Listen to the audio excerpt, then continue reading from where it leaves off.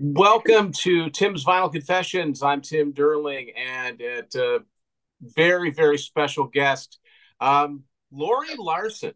Hello, Ah, Laurie. hey. Uh, Laurie's on here today to talk about a very, very cool book. I mean, anyone who has watched my channel knows I'm an enormous Kansas fan. Hey. That's one of the reasons. It's one of the reasons my channel is called Tim's Vinyl Confessions. Absolutely, that's where I got it from. And we're not talking about that era, but Laurie's got an excellent book out. Steve Thank you. Walsh, of course, original Kansas singer, sang on, most of the classic Kansas albums. And this is an excellent book that Laurie's put out. And Laurie, thank you for coming on to talk about this a little bit. But first of all, give the folks a little bit of background. I think we have something in common. We both have radio backgrounds. You know, Radio long. yeah. Tell us, how did you, get into music, and maybe it'll eventually lead us to the publishing of this book. Okay, well, I had a weird childhood. My parents only listened to both kinds of music, country and Western, so I wasn't really into music. And then I heard a radio station in Rapid City, South Dakota, KKLS, and it blew my mind because I heard "Hold On,"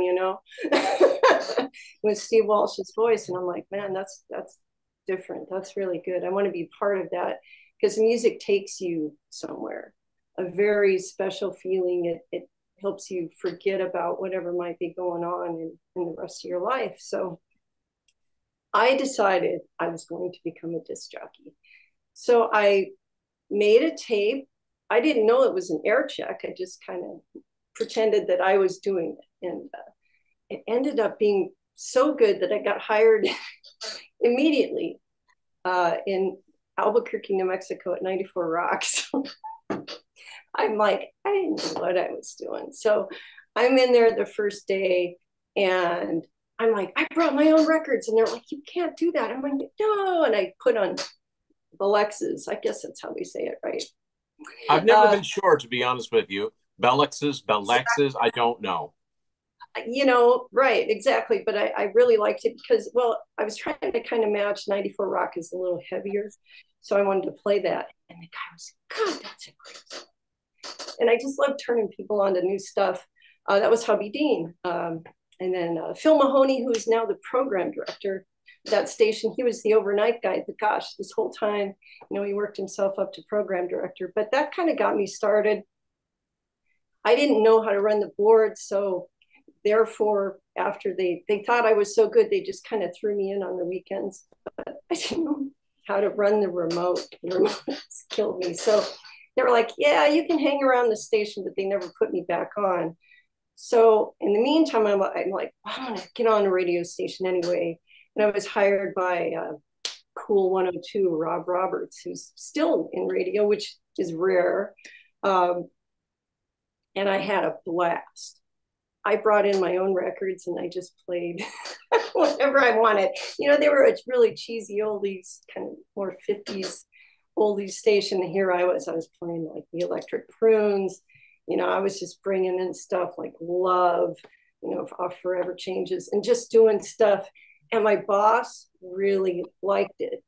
But the rest of the DJs were all, she's doing this and she can't do that and this and this. And so eventually I realized I can't keep doing this. So I got hired by John Sebastian, who was with Sebastian Casey and Associates, and they were inventing a new format called the classic rock format. And boy, I just ate that up. I was like, oh, finally, I found a home. They made me the music director because I'm so intense about getting details right. I mean, I can remember cart numbers from back in the day. Oh yeah, yeah, Um, good old I know carts. Which, that which isn't to that those to those of you who are watching, carts were essentially eight tracks with one song on them. right, exactly. 479, it's going to be the Electric Prunes again. So Laurie, what year are we talking here? Around this when was, gosh, 1991. so So, classic rock, that term really, that was new. That was a yeah, new term back then. right. Sebastian had done everybody kind of copied him because he controlled 800 rock stations coast to coast, being the consultant with Sebastian Casey, and they were the premier rock guys. But here's the kidder: there was no Kansas, none. That's a problem. Like, that's a problem for me. You want me to be the music director? We got to change that. I mean, I had knockdown, drag out fights, just talking and just begging and trying to like shame them into doing it, trying to like analyze why they should and why it's morally, I did a lot of stuff to try to get him on there. And then finally the date came and he said, okay, I'll add it. And he always goes through his little book, well, I'll add people of the South when I'm like, no. That's crazy. It's crazy to me, Laurie, to think that they weren't even already playing At Least Carry On. You know what I mean? So it was like they were playing Simple Minds was on their format. They only had like a 200 song playlist, and they're using stuff like that to take up the slots. Lots of solo Phil Collins, which I didn't agree with either, and just stuff that to me wasn't really classic rock, the way it should be defined. So I kept beating on them. All my favorite bands were not on there, none of them. So I had to just really fight. And I finally said, look, if you can only do one Kansas song, you have to do Carry On. Yeah. People of the South Wind is an interesting choice. Well, it charted. That's why. Yeah, it charted. Yeah. And it was more recent than the other. So that's his thinking, Yeah. And I'm like, no, man, you have to do Carry On even before Dust, because to me, that would be more classic. Can you imagine having these conversations? And now it's just a duh, no fact. At the time, they were inventing the format, and AOR was just like, they didn't care. AOR was not what, it's it was really interesting, because I would have thought that, that the battle would have been, to play something other than Carry On or Dust in the Wind, not to not even play them at all. That's crazy. My favorite song is Journey from Marybron, and of course that would never happen except when I cheated and played it overnight. But so basically I had to try to help, come on, make this a little more guy friendly. I guess I have guy music taste, I guess. People have told me so that was quite the struggle. And then of course I wanted to expand the playlist, and I kind of was beating my head against the wall. We got him up to 400, so double, but still it's not where it needed to be.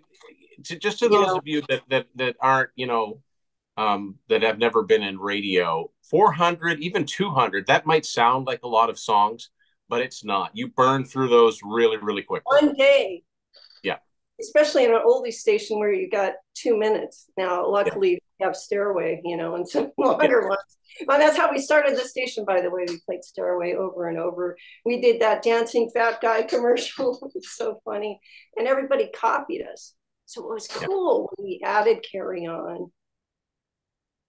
Everybody started copying us. And then they added it. Because they wouldn't add a record until John added it, because he was the biggest consultant of the day. So, of course, that's not good enough for me. So with Kansas, I got them up to 6 tracks, which is some kind of miracle. So there we are. Wow. I mean, the fact of the matter is that, and I've told people this many times, like, it's great that they have, not one, but 2 songs that your average listener of most ages would know. But the fact of the matter is they had 7 top 40 singles. They had 7 charting top 40 singles. Well, I got a deeper cut than some of those other stuff, but yeah. But so I mean, me, I was born in 74. First time I ever heard of Kansas was when I saw the video to All I Wanted. That's when I started. That's when I got on board. I got into them big time about 6 years later. And one thing that just kept coming to my mind was like, why is this band not up there with the Zeppelin, right? and Boston, and why are they not? They're like at the second tier, but they should be higher. Well, what had happened in those days is they kind of got panned by those consultants that I worked with, and they had this reputation. So we come in with new ears, and we can hear it and go, wait a minute, this should have been here. Well, we weren't prejudiced by all the, and as a matter of fact, when John added Kansas, the other consultants were like, Why'd you add those stiffs? And he got ridiculed again for adding them to the playlist. And I got to give him credit. You know, out of all those consultants, he actually does research. Okay, I was wrong. These other guys are tasting. Oh no, I don't work, you know. But John actually and Steve Casey, they invented music research, and they actually care what the audience would do. So they would get an auditorium full of like 100 people. They pay them $50 each to sit there for an hour for 3 nights and listen to clips of the song. They would rate them. And that's how they would determine the playlist. And I got to give testing. Yeah. Nobody else was doing that. Nobody else cared. So, you know, as much as I like to criticize, well, they added 6 Kansas records when you could have added 37. I got to give it to him because nobody else even came close to what they did. And we always had #1 ratings. So, you know, he's amazing. He's actually still in Phoenix right now, working at the Wow Factor, he calls it. And my friend Bob, you know, who I worked with back then, he's the voiceover guy, and they're doing great. They're #1 again. So there you are. Awesome. Does that kind of speak to the fact that, you know, Kansas sold a lot of albums? You know, they've got 2 albums that are 4 million sold. They've got a best of that's 3 million. They've got a lot of gold records, but they were never particularly cool, right? Is that got a lot to do with the resistance that you came up against? This is it. They were never cool enough, but the people bought the records. So then when we do the auditorium music test, put random people in there, they're like, oh, I love that guy's voice. I love that guy's voice. It was Steve's voice that drove it. I'll tell you that. Yeah. Here's another story. There's a place called the Hook Factory back in the day out of Dallas, and they would do the little clips of the songs for the music test. And I heard the one for Carry On, and I'm like, did they even care? They just dropped it in the middle of the random guitar solo. What? If you only have like 6 seconds to listen to a record, you're going to pop in like Steve's intro with all his layered harmonies he did. Yeah, give him the hook. Give him the hook. They were called the Hook Factory. Yeah. It's like on these bands that were not included over and over. They just didn't care.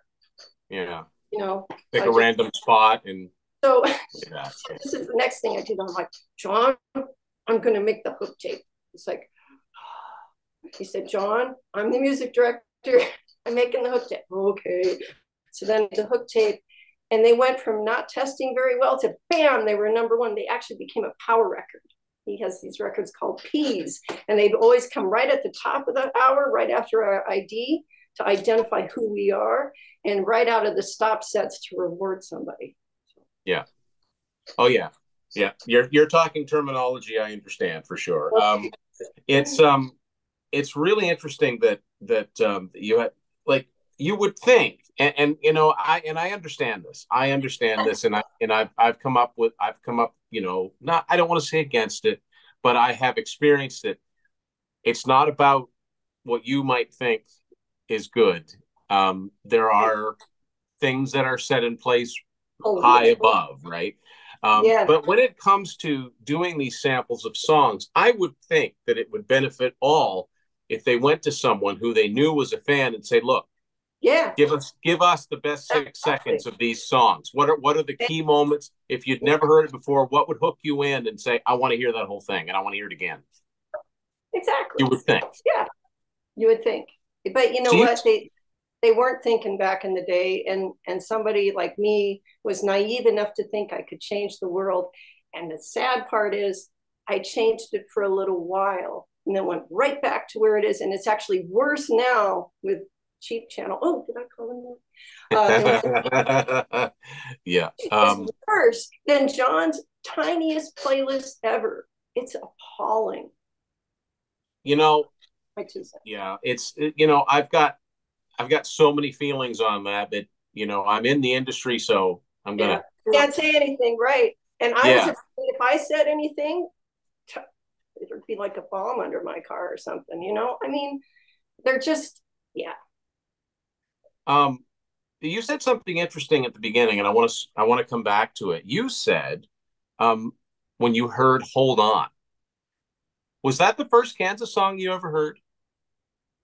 Yes, because it was on KKLS and they were playing the hits of the day. So that was right when it came out. I And they love the fact that I think you're the first person I've ever spoken to that the first time they heard Kansas was not one of the big two songs.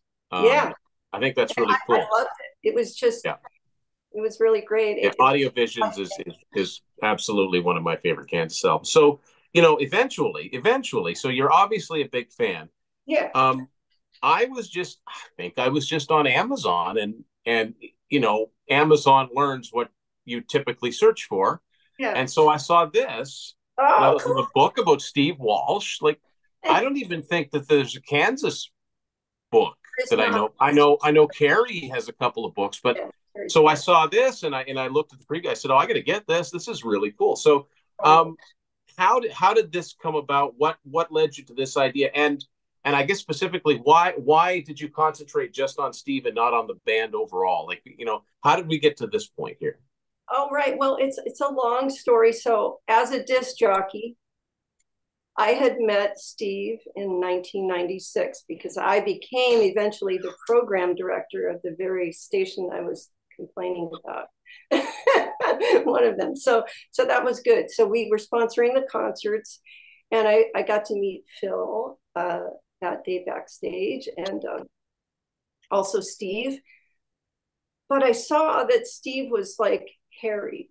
He was running away from something, and I'm like, what's going on? And after he talked to me, he looked nervously around, and he ran around again, and I'm like, what's going on? And then this crazy fan, I guess, somehow had gotten backstage and was chasing Steve. So, Wow. and then she saw me because I'm kind of a blonde. I'm not great looking, but I was enough to make her very angry, and she's looking at me like she wants to kill me. And I've never had anybody look at me with that much hatred. And it stopped her just enough because apparently Steve was running to catch the bus to get away from this person. And then I guess she chased them to the hotel. And she drove through the front of the hotel, breaking the glass to try to get to Steve. And I only heard this story later after, Yeah. when I met him, he's like, oh God, that day I remember, oh God. And here's the thing about Kansas that I want to say is that that would make everybody really mad. But what did they care about? Steve was like, God, we were so glad she wasn't seriously hurt. Yeah. Yeah. So Yep. when you think about that, they weren't thinking about, oh God, there's a crazy story. I mean, he was running from her, obviously, but when you think about their classy way they did that, All I Wanted video, when at the time everything else was really salacious, and they were kind of first class about that, to how they did the documentary. They didn't want to put all this garbage in and stuff like that. They wanted to respect each other, even though they might actually be really angry with each other. What they wanted to do was to have that spirit of goodness and brotherhood, which they are. They're brothers. They got the tattoo. Yeah, I thought that I think that All I Wanted video. I remember, when the advent of YouTube, I remember said I can't actually. I vaguely remember the video, so I looked it up, and I was like, that held up pretty well compared to some I know 80s videos. Now, I will say this: some of their earlier videos, I get a kick out of for their, like some of the Monolith videos and stuff, but yeah, and yeah, the Miracles Out of Nowhere. I did a review episode when that came out. I thought that was really, really well done, and I learned a lot from it as a fan. And when they recreated the picture at the end, from the back of the record, that was really cool. So eventually, so that's when you met Steve. I met Steve, but I was kind of like troubled, like, because at the time I didn't know if that crazy lady was a fan, his wife, whatever. And it kind of gave me a bad feeling, like maybe it is his wife. I'm like, God, I hope not. Because then I'm like, you know what? I did all this stuff for them. I just sponsored the concert, and I'm kind of being treated weird by this person who I didn't know at the time, but didn't have anything to do with the band, right? So I kind of just put it aside, and I'm like, doing radio programming. I ended up programming stations in California, 4 of them in Sacramento and 2 in San Francisco, the biggest market. So I felt like I finally, I went from, make that little tape to being the overnight jock, to being the 7 to midnight jock, to being the afternoon drive jock, to finally being program director.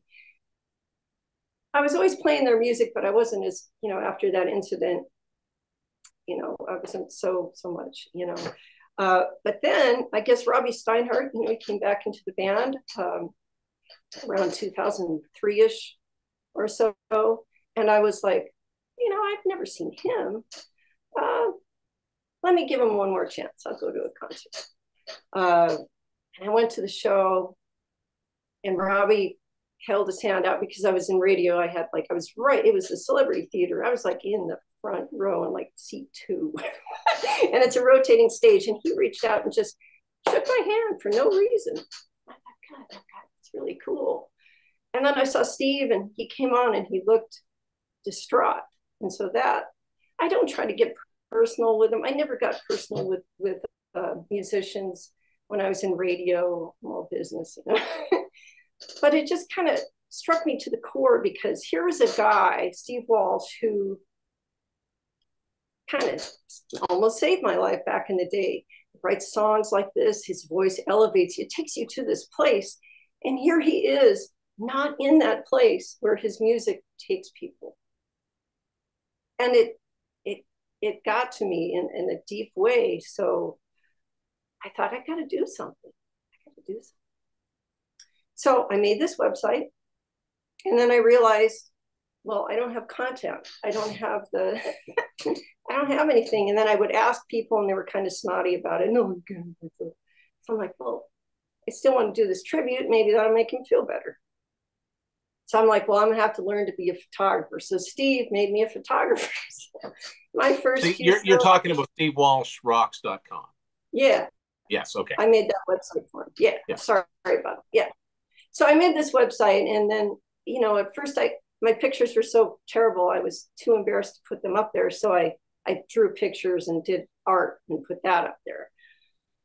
And that still wasn't good enough. And I thought, well, maybe I'll keep asking fans. And they were really cliquish, and they didn't want to help me out. So as an aside, I just want to say the thing about photography that I learned is that if you go take a crappy picture of your favorite artist and then you go put it up somewhere, that's not cool, man. I mean, I don't care that you were the only one that saw this show. You're making your hero look less, and that has always bothered me. So I'm like, I'm not going to be that way. I'm still not going to put my stuff up there that's not good. I have to get better. So then when I got better, I started putting them up there. And then I was like, Steve, what if I make you a little store that goes along with the website? And I mean, we still don't have content. We have a little content now. I've got a couple of pictures, and he said, sure. So I made the little store for him. But then the little fans were all, yeah, it's not legitimate, because Steve doesn't really talk to people, and I'm not talking to them a lot. So we just made this thing, and I made these calendars of the pictures, and that was his favorite thing. So he would buy one, and I'd be like, no, don't buy it. I'm going to give it to you. And then one day, we only sold like 2 or 3 things because it never caught on with the fans because we weren't legitimate, I guess. One day, 20 calendars sold. I'm like, oh my God. I was like, Steve, 20. Oh, it was Steve who bought them. Because he had taken the calendar and given it to his mother. And then I guess his whole family came and wanted one. And then he felt like he had to buy it. And I'm like, Steve, this is for you to make money. And he was just like, well, I can't do that. And he's the same way with this book. So the book grew out of this sort of, I was trying to make him money for him. I don't have content. What do I do? So the book happened because I basically now have over 5,000 good photographs of Steve. But I'm not going to put the crappy ones in or anything. And even editing it is kind of what you see in the book.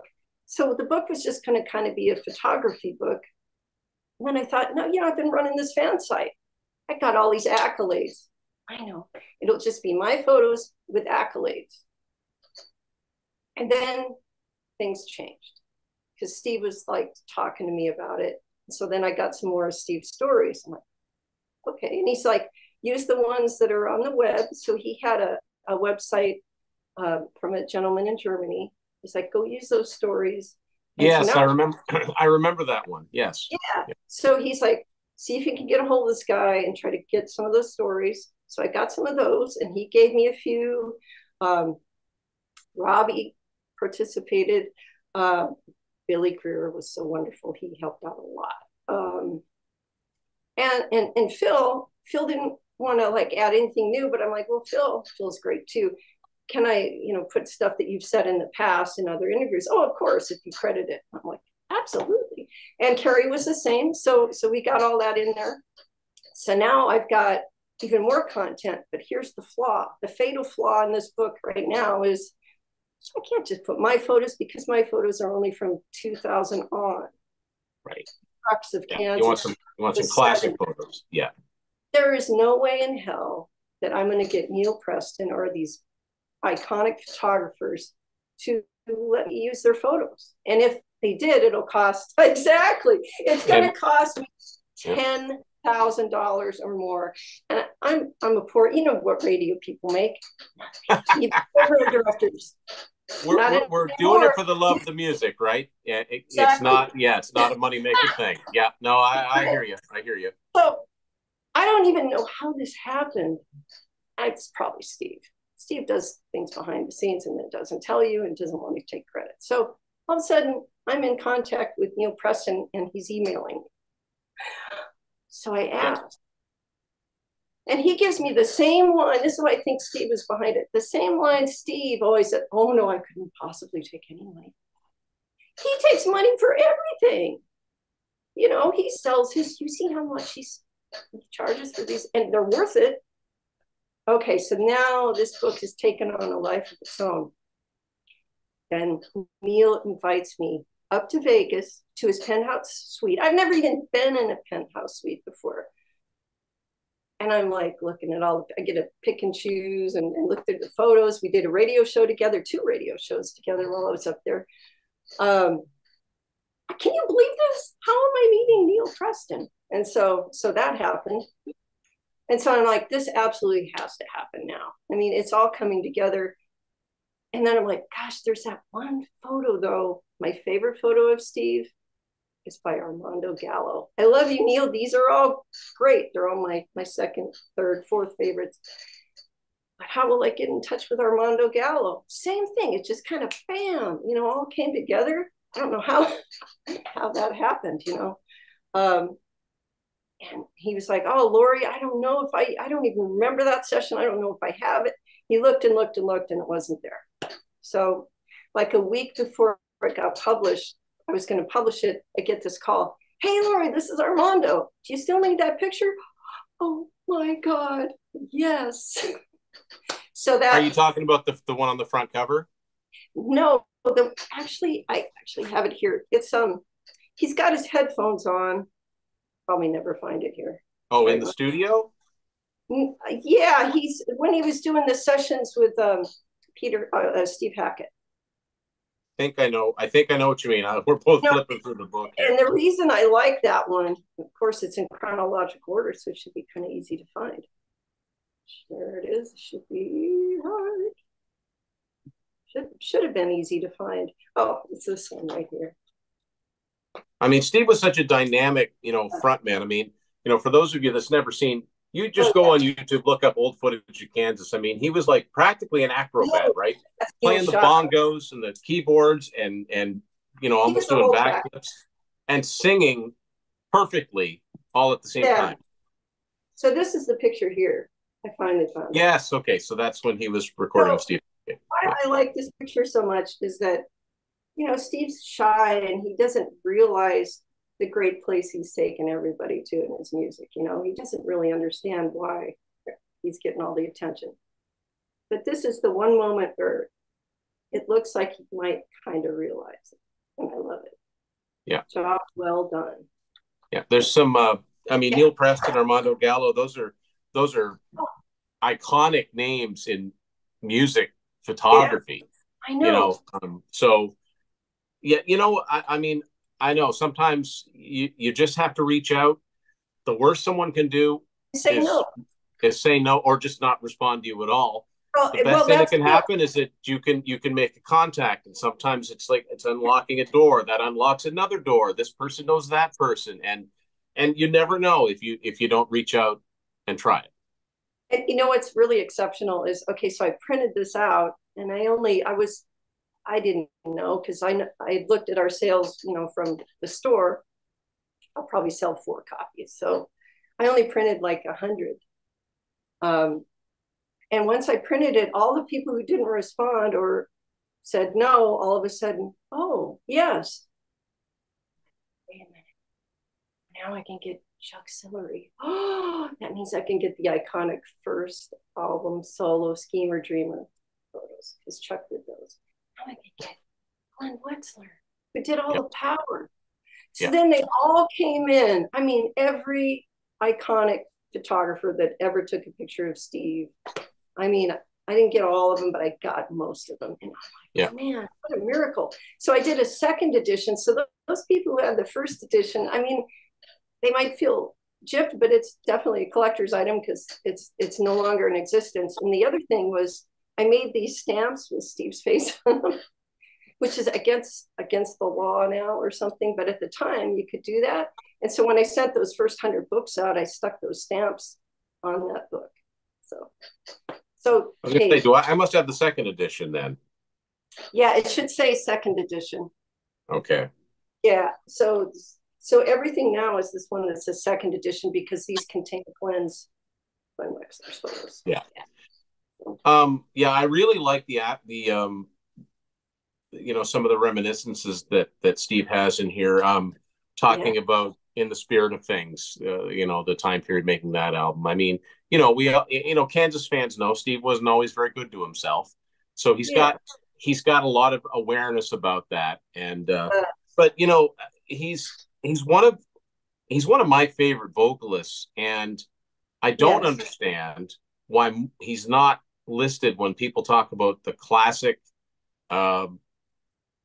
rock vocalist, why he's not in that conversation, because to me, he belongs up there with Robert Plant and Lou Gramm and Steve Perry and Paul Rogers and David Coverdale. I mean, he's just, and he could sing such a variety of, that's one of the things I love about Kansas. They could do prog, they can do sort of boogie, they can do pop, they can do balladry, they could lean a little heavy sometimes, and he sings. I mean, we got to give Robbie credit too. He was a good second vocalist, but on the classic Kansas albums and the notes he could hit were just astounding. And you see that old footage from the Don Kirshner's rock concert. He's hitting all those notes. It's pretty amazing. So something just amazing. So his very last shows were in Germany, and I went out there, and I only got to go to 2 shows. And the last show I was at, when he goes, la, la, yeah, nobody can do that.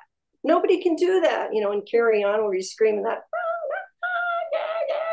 yeah, and it's really high. See, I'm sorry to just break everybody's eardrums. We all know the part you mean.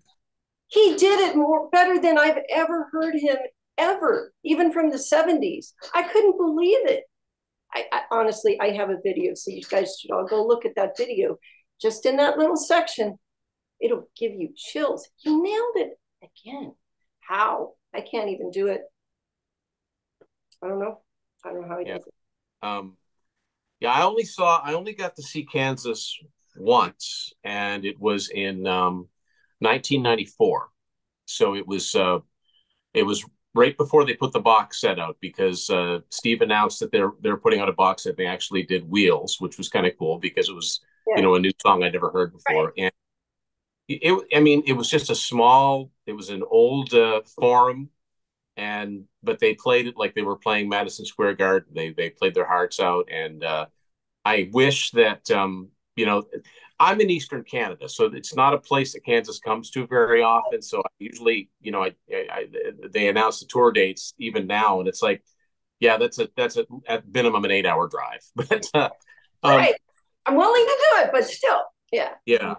But so you cover Steve's career with Kansas, you cover solo albums, you cover streets, and any appearances that he has made. I mean, this is really yeah. complete as far as the career of Steve Walsh. Um, it's a really easy read, and you're right, the pictures are fantastic because those '70s photos are just so. I mean, you know, God, he's just like the perfect guy. I mean, exactly. That's Neil stuff again. yeah. It's great work. But you're right. I mean, like without, if your photo started at say the year 2000, that's great. But you want to take people back with you. And then I really like the fact because I'm a collector of formats, different formats. I wrote a book about 8 tracks. So that just kind of shows you how deep mine go. But I love the fact that, even stuff like, there's the old Mask cassette. I know, that's my cassette. I love that your stuff. Cassettes back there are awesome. I got the same. I don't have as many. I may have half as many as you do, though. Yeah, it's really well done. There's a lot of cool, like there's some concert ads here. I know. If you're a Kansas fan, you want this book, folks. You want this book, whether you get it from Amazon, whether you get it directly from SteveWalshRocks.com. It's an easy read. It's a great read. I learned stuff from it because this is not a band that there's much literature out there about, and that's a shame. Yeah. So Laurie, if I was to ask you to name maybe your top 5 Kansas albums, what would they be? Oh gosh, the first album by far. I mean, I think because again, coming from corporate radio, they were unfettered. They were allowed to do anything they wanted. And therefore, that's why it, to me, outshine. I mean, it's just fantastic. The stuff Steve was doing with the harmonies and everything. And I guess I'm kind of old school, so I'd probably go with the first 5 albums. Okay. I mean, that first album, consider how young they were. It's pretty. They were really. I don't know how else to say. They were really together, very tight. Sure, and the energy. It's all about energy too, and energy was there. This was exciting, and I'm kind of a hippie anyway. As you can't tell on my hair. So most of my music taste, my next favorite band is Spirit. So I like older stuff. So, but I got to give it. I mean, I heard "Hold On" was the first one I ever heard, and I like "Loner" was a great song. I mean, I like half the songs on that. I was like, eh. But in the spirit of things, at the time I was like, oh, this doesn't sound. I was kind of a snob, like the older stuff. But now listening to it, it's like genius. So I see, because I go back to when I first heard them. It was all I wanted. So years later, when I get into that, Power is one of my favorite albums by then. And I think I understand that old school fans might think, well, that's pop. That's not their. Boy, I don't know. Silhouettes in Disguise. That's not really poppy. Well, Power. It's Power. Yeah, but my whole thought was, and I've said this before, that as far as a '70s band making that transition into the '80s, I think that Power should have been Kansas equivalent to what Yes did with 90125. That should have been a huge album. It should have been a top 4. I mean, it was actually in some, I think in Canada, actually, it was top 10, All I Wanted. It was top 10 on AOL. It did all right, yeah. It did okay. It just should have done better. And I think that they could have gone 3 or 4 singles deep with that album. It could have just been a big, but and one of the things that I love about getting back into the, in early 92, like 92, that's really when I kind of went on a renaissance with classic rock bands because I'm a child of the 80s. So I got really into Queen. I got into Deep Purple. I got into Led Zeppelin, and Kansas were right there along with them. And one of the things that drew me in was the album art. You see the album covers for Left Overture, Point of No Return, and even Monolith. I just thought they were the coolest thing. Yeah, Song for Love. It's one of my favorite logos. Yeah, And I love the fact that they put Monolith out in '79, this dark, moody album. They presented it to the label, and the label said, "We'll put it out." I love it. Thank I you. just love the fact that they were able to get away with that. Yay, Don Kirshner. Yeah. Oh, Don Kirshner brought, to me, like, people can talk about anything else that he did as far as music was concerned. When I hear the name Don Kirshner, I think of Kansas. Yeah. That's what he did. Don Kirshner rock concert, got to be Kansas all the way. Yeah, other great bands played, but yeah.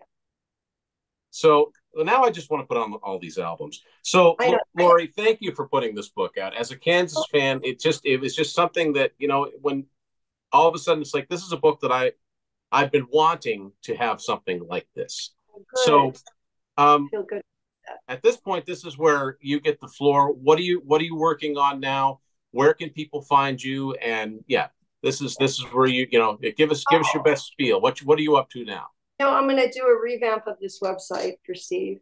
I'm going to do something called the Songs of Steve, where I had this before, but through various changes, it sort of got ripped apart. So I'm going to have the lyrics, everything on there. Just kind of how the book is, but put that on the website too, some of that. I just finished another book. It's about a different kind of star, not a rock star, celestial star. So I did a book about the constellations that you can see from the Northern Hemisphere. And that's being printed right now.